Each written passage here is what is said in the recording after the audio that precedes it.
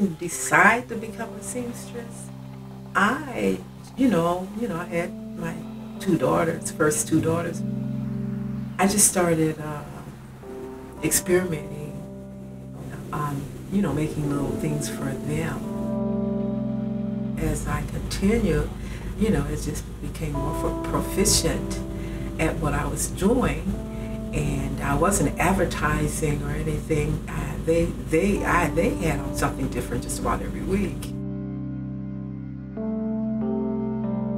They needed some clothes, and it's expensive to buy clothes for 5 little girls, so I was able to supplement the cost.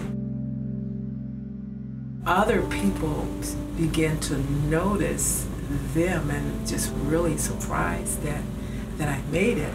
They said that it looked like it came from the store, Sometimes, people would bring things to me that they had messed up and ask me could I correct it for them. And I couldn't believe it, because some of the stuff that they brought to me, I'm like, golly,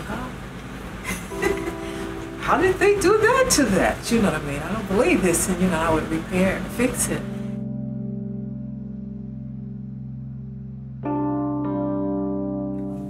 And to sew, you have to give it your whole mind, or you make errors. It needs your undivided attention to do professional looking, complete it and make it look professional looking.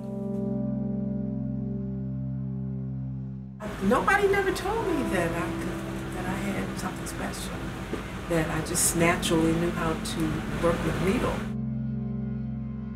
And I love to sew. It's very therapeutic. It takes you away.